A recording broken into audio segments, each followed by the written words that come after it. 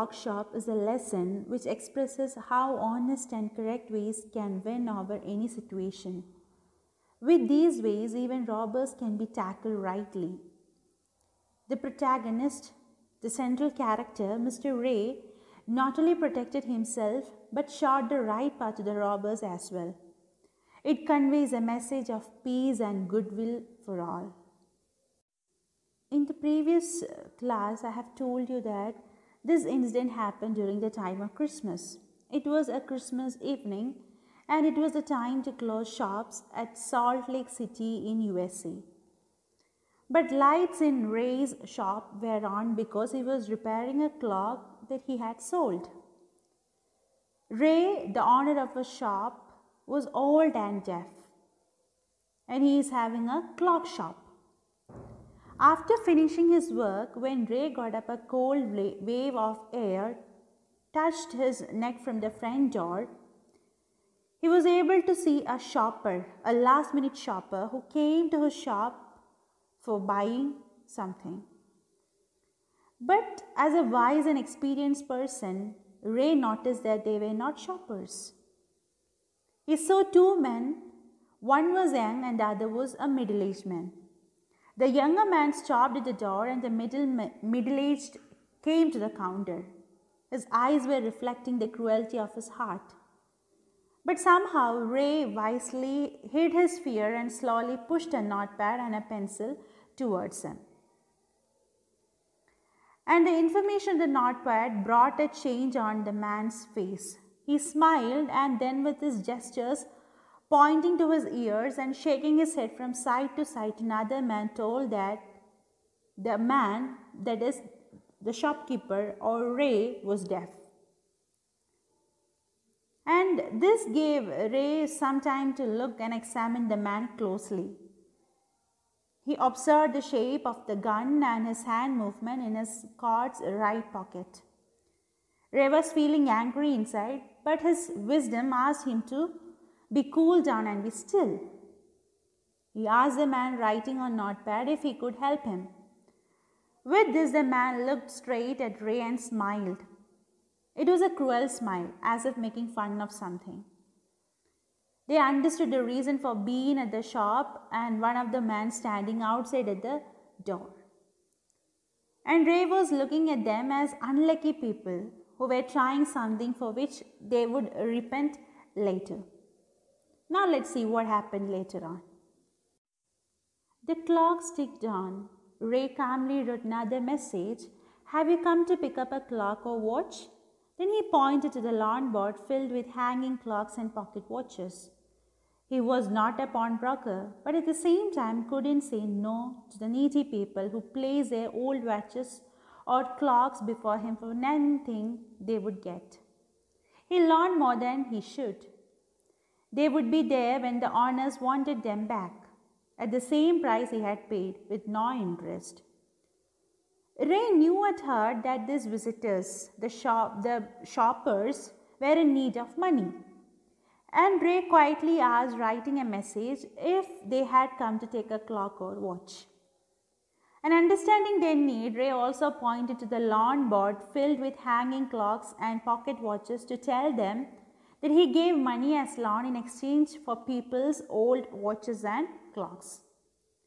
He was not a man who gave money to people to take some security in return or earn interest. Rather, Ray did all that to help needy people. It was because of his helping and kind nature. Then the older man seemed to feel a little easier, took out his hand from his pocket and quickly looked at the watch on his wrist. How much will you give me for this? The man wrote. Ray noticed a little shame in the grey eyes looking at him. The watch was nothing special and yet had great powers. It was something to exchange, a way out of a bad situation. Knowing that great need had brought the man to this shop in the first place, Ray asked, how much do you need for it? The reply came back on the notepad, whatever it's worth. So, this made the older man feel easier. He looked at his watch on his wrist and asked Ray what price he would offer for that. And Ray felt that the man was a little ashamed because the watch was not of a great worth, but it was special because with this Ray could turn around a bad situation and come out of it safely. Understanding that man's need and helplessness, because of which he was into such a bad act, Ray asked him what was his need. And the man replied to Ray, writing on the notepad, that he should pay whatever was the worth of the watch. Ray reached into his cash box, pulled out a $50 note and passed it into the man's hand. As they shook hands, Ray looked into the man's eyes. They seemed to say, "Thank you." They both knew the watch wasn't worth that much. Before turning to leave, the man wrote, "I'll be back to pick it up as soon as I can. Merry Christmas." See, now Ray went to his cash box and took out a $50 note, and he handed it to the man. It made him happy, and the man expressed his gratitude. Both of them knew that the watch was not of that high price.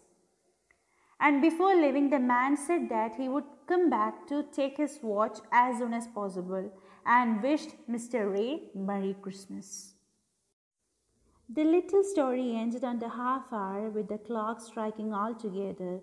The timepieces, which had been looking on silently all the while, rang out the time with such feeling that even Ray thought that he could hear them.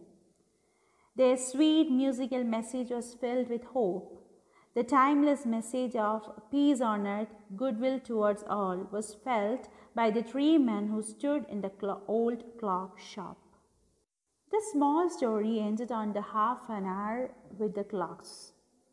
They all struck that particular time together, witnessing the whole incident. And their musical striking bells produced a music which spread a message of hope and peace. The music was so sweet and impactful that it seemed as if even deaf ears of Ray were able to feel it. The sweet and hope-filled message of goodwill towards others and peace on earth was felt by everyone.